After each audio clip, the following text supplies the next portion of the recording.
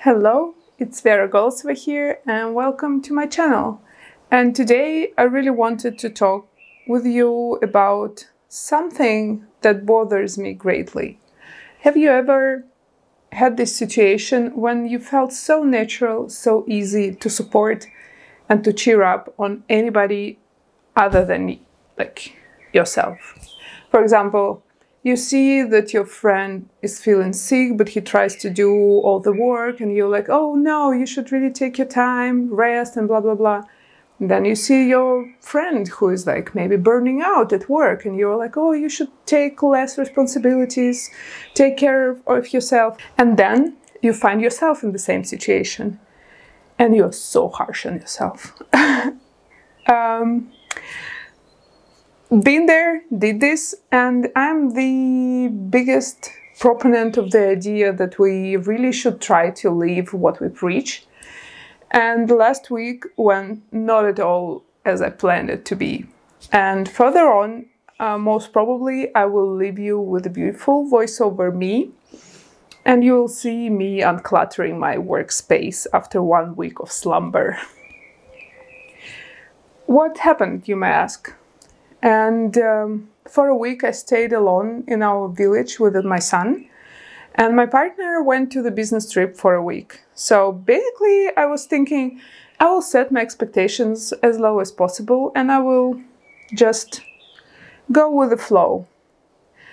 Then Ariel, that's my partner, he left.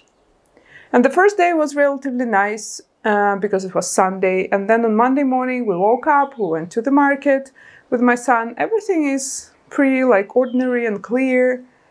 And then I was thinking, yeah, I should film a solo parenting vlog week video. It might be fun, I thought, to show you honestly how hard it is to be a single parent and how I feel for all the single parents. And I always feel so much gratitude that I'm not one. So, and I was thinking, yeah, my son is playing games and I'm like, yeah, I should clean the apartment. I didn't clean for the last couple of weeks and it became a great mess. And I just did nothing special. I bent over while I was sweeping the floors and my back went away. I felt very serious and strong pain in my back. And so my plans were not possible to do. So I realized that there is no idea, there is no way that I can film a vlog of me being a single parent this week. It's just my levels went to just bare survival. The only thing I was able to do is cook very primitive, very simple food for me and my son, to stay in bed and to maybe read a book and watch series. And it was really hard for me to not feel the guilt, because I was thinking, yeah, your back is hurt, but you can take an iPad and do the work. You can do the lettering that you need to do. Or, yeah, okay, you have a back pain, but you can, I don't know, write an email, for my newsletter. Or you can read several books by yourself, or a few books to your son. And you're not doing this, bad girl, Very, very humiliate thing to do, to come up with my senses and to say to myself, no, you shouldn't talk like that to yourself. You're supposed to love yourself, right? So if any of your loved ones, if any of your friends would feel that way, you will for sure say, you don't need to do anything, just lay in bed. And after, I think, a day or two of trying to trick myself into being actually productive, I stopped being productive.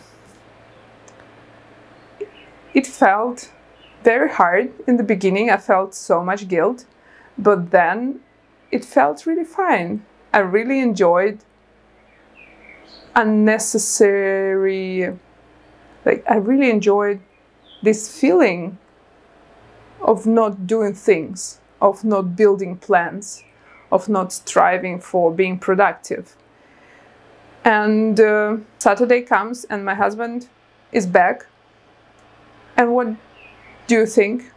My back pain, it went away at that day. I'm like, wait, thank you, brain. How is this even possible, you know? And here I am, cleaning my desk.